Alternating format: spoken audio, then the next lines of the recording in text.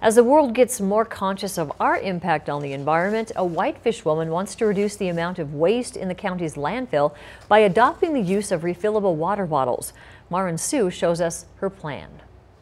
Hundreds of years for it to break down, and as it breaks down, it doesn't just go away, it breaks down into microplastics that then animals and fish and such eat. So it stays in our environment, it doesn't just disappear. Kelly Ordway wants to prevent this from happening in the Flathead Valley. Right now, Ordway says most water bottles are not recycled and end up here at the county landfill. She says nationally, 2.5 million water bottles are thrown away hourly. It's huge. It's getting to be a high point in our community. It's a mountain. According to the county's website, between 2017 and 2018, the total tonnage of waste increased by 24%. While I stand at about 5'4", give or take a couple inches depending on my shoes, check out how high the landfill still soars behind me. But Ordway has an idea, and it has a catchy phrase: refill, not landfill. Refill using your own reusable water bottles and coffee cups to avoid the possibility plastic ends up in the landfill. There are various locations around the valley like Nelson's Ace Hardware and Sportsman Ski House that have refillable water bottle stations to encourage the use of refillable bottles.